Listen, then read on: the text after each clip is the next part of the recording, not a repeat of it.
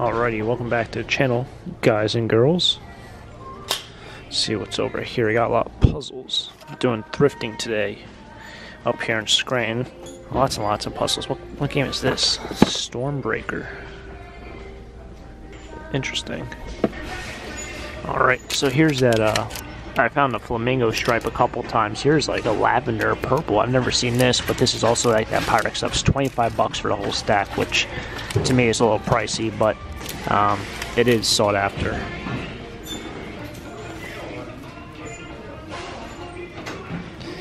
They're absolutely loaded with CDs and DVDs, which most of the time they're not. But these things are full. Holy wow. SingStar Country. I mean, if you're like a video game collector, this is like something I've never even seen or heard of. So if you just collect video games, something like this you're probably not going to play, but you'd probably be the only one who owns this. Tons of Maddens and sports games, sports titles. You got Wii Fit thrown in there. There should be some Guitar Hero. Guitar Hero, there's a Sing. There's a Guitar Hero. Always find one of those. Here we are, second thrift store of the day. Penn State Volleyball. Very, very cool sweatshirt. Like I've always talked about, reverse weave, made in USA.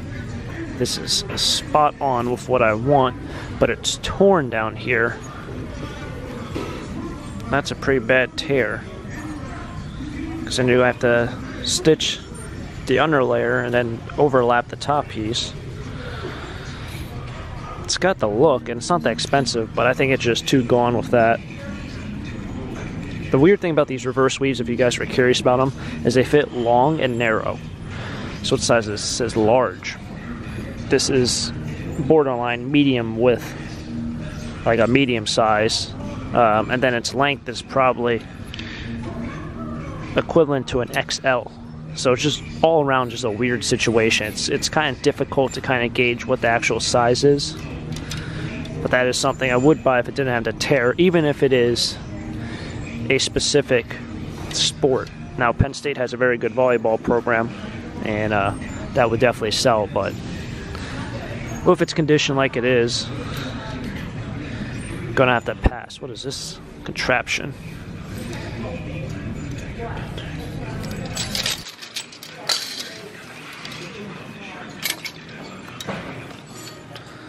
I don't know. That I am unsure about. Here's a vintage Winston Cup Pocono Raceway. For people who watch a lot of my videos or are subscribers of the channel, you guys know I sell at the flea market. That flea market's actually in the Poconos. And this is something that is very, very cool. Somebody's just staring at me right now, so I'm going to just pretend that I'm really just talking to myself and, yeah, holding a camera. But, yeah. That's very cool. It's only $2. This is not on sale. Yellow tags aren't on sale. But I'm starting to become a hoarder of like vintage graphic design sweatshirts. This one has 1994. So I'm going to grab that. And this thing is straight fire. Vintage Nike, probably made in USA. It is. This one is on sale. It's a fleece, which I don't like, but I think this would sell. This kind of reminds me of like Tiger Woods era in his prime. Very cool, so I think that will sell. So some good scores already. Alright, I think this is what they call a Spirit jersey. Is this made by Spirit? It's not, it's made by Pressbox, but it's the same style. There was a time, probably I'd say 5 years ago, where this stuff was really, really hot, and this would probably sell for $20 to $40 on eBay. But now it's just overproduced, like I said, Spirit jersey, but this made by Pressbox, so it's been knocked off so much. That is one thing that used to be really, really sought after in college. Or the college community. Or Ralph Lauren in denim. This is pretty nice. Not stained. So this thrift store has treated me very, very well today. I'm working on an experiment right now with blank t-shirts. And this is my size. It's actually a vintage t-shirt. It's a vintage Hanes one, but it's my size, so I decided to grab it. I'm trying to pick up bright colors. Like I want an orange, I want a red, I want a bright green, maybe a bright blue. in t-shirts or sweatshirts. So I normally find them within the next week or so it's not a big issue. It's an experiment. Some of you guys might be able to see the experiment through the videos. Some it might just go right over your head, but there will be an experiment going on. I would probably not talk too much about it, but very, very, so this is like a perfect place to pick this kind of stuff up if I find it, but it's hard to find a blank t-shirt. It's pretty difficult to find a blank t-shirt, surprisingly.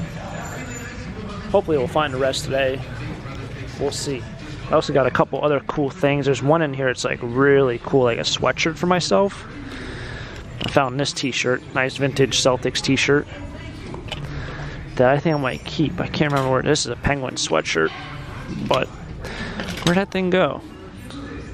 Maybe it wasn't here. Maybe it was here. I don't remember. And I showed the Pocono one, but it's always nice to pick up stuff for yourself.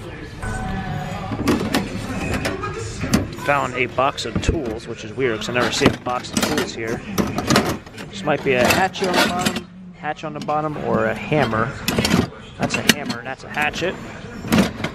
But it's $4, so that's too much for me. Like I say, I try to grab it for my friend, but I only sell it to him for like $2 or $3. But if that was $1, I definitely would have grabbed it. It didn't look like it had a name on it. It's just your typical hatchet from this hardware store. Bunch of masonry tools as well. Found this bowl here.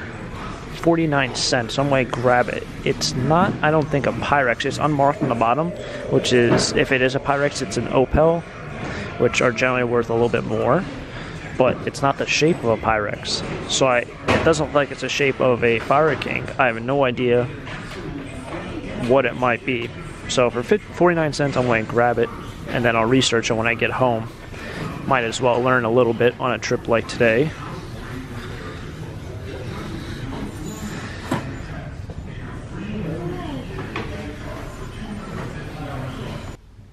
Alright, so here we are, wrap up today's day of picking. Overall, another fun day. I think now I'm going to just start collecting and hoarding vintage 90s sweatshirts that are just like just obnoxious designs.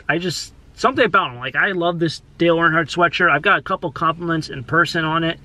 It's just different, you know. I'm not somebody who just likes a simple design, but kind of going over some of the stuff that, you know, I picked up.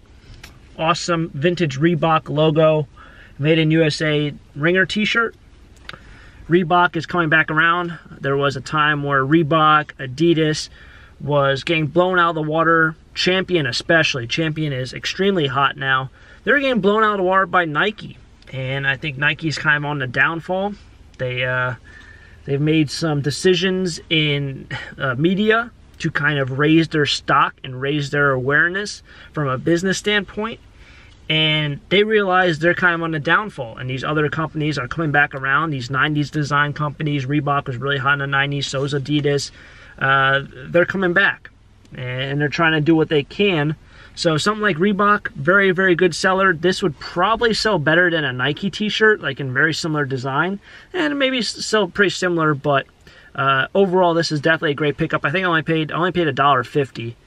For vintage Reebok t-shirts. Very simple. People like it. They can wear it with anything. Whereas opposed to something like this, which is just outrageous. Pittsburgh Steelers sweatshirt. Going around the arm, the whole chest, the whole kit and caboodle. I think this is like an XL, but yeah, it is. They always fit like really weird. I think this sweatshirt's also an XL. So I'm going to keep this. Very, very cool design. Something like this, I usually get about $20 to $25 plus shipping. It's something that, you know, if you want a vintage sweatshirt, you're going to want this. You're not going to want something that just says Steelers across it or just says Pittsburgh. You're going to want something that's a little bit more out of the blue. And lastly, whatever this bowl is, and that's really right in the sunlight. So I'm kind of... The reason why I don't think this is Pyrex is because the handles are just so small. But I don't know, it might be. It just looks different to me for some reason. But like I said, on the bottom there's no marking but a number. And usually the Pyrex Opels are nothing on the bottom. They have to be nothing on the bottom. And they also have a small number on them. So That's what kind of made me think that it might be. I don't know what the Pyrex Opel Cinderella bowls go for. This would be not a 401, but whatever their smallest one is. I don't know what their Cinderella bowls go as. But the Opels are very, very sought after. They're hard to find. And the way you can definitely tell the difference between a true Opel and one that's not Opel is if it has marking on the bottom. If it does have marking on the bottom that says Pyrex or whatever, and it's white, it means that there was a pattern on it and it got washed off. It got washed off in the, the dishwasher, or, however else somebody might have mishandled with its washing and cleaning. So they're not your true Opel white collectible bowls. Other than that, very, very fun day. Hopefully you guys enjoyed the treasure hunt with me. It's been a blast. Got some cool things. And I actually picked up a red sweatshirt, which I was looking for in another thrift store. So I got my orange t-shirt, my red sweatshirt. I might end up trying to find like a bright green but not a lime green sweatshirt as well. We'll see what happens. Hopefully you guys did enjoy it. And until next time, have a great day. Keep living a dream. Peace.